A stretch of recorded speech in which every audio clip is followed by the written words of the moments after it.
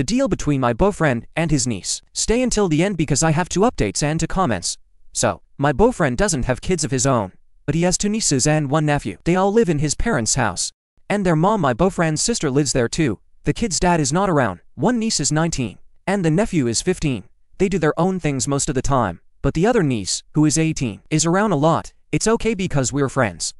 But she asks my boyfriend for a lot of things. She asks for money, and sometimes she asks me for things too. She also asks my boyfriend for rides and always wants to know when he's coming home. She calls him a lot, even when he's with me. At first, it bothered me, but I got used to it. The problem is, lately, I feel like she's going too far. 2 times when we were having a special night, she called crying, and we had to stop everything to help her. She even came back to my place with us, so our special night didn't happen. On Friday night, my boyfriend was staying over, and we went to the store to get whiskey. He left his phone at my place, and on our way back, I got a text from niece 2 asking why her uncle wasn't answering. It's the 3rd time she asked me that. It was really annoying, and I'm not sure if I'm getting too upset about it. Update number 1. I wrote all this because I felt like it, and I want to say that she sometimes feels really sad and hurts herself. She's like the odd one out in her family, and her parents treat her differently than her siblings. I like my boyfriend's parents, but they treat her brothers and sisters better. She doesn't get along well with her mom, and she has trouble with friends sometimes. She also has boyfriends, but me and her are good friends, except for when she crosses some lines. I'm okay with hearing what you think. Any advice you have? Update number 2. Right after I wrote this, she called him and was crying a lot. We call it ugly crying even though she's not ugly. We went to get her from work, like, 4 hours early. When we picked her up, she seemed okay and was talking a lot, which was totally different from how she sounded just 20 minutes before.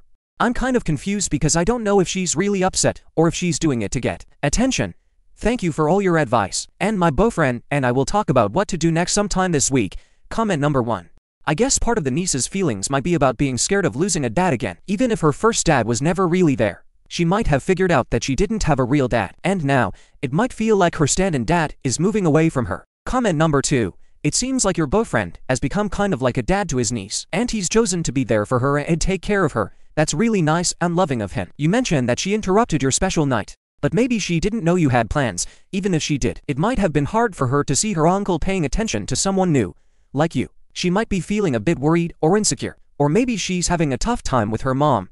It's a tricky situation. She needs better help and guidance from her mom to grow up and understand things better. Luckily, your boyfriend is still helping and taking care of her, but I get that it's tough when he puts her first sometimes. If her mom doesn't step up, and she doesn't have good role models, and your boyfriend cares enough for her, it might be up to you two to help her grow up and learn about boundaries. She's still a teenager and might not know everything yet.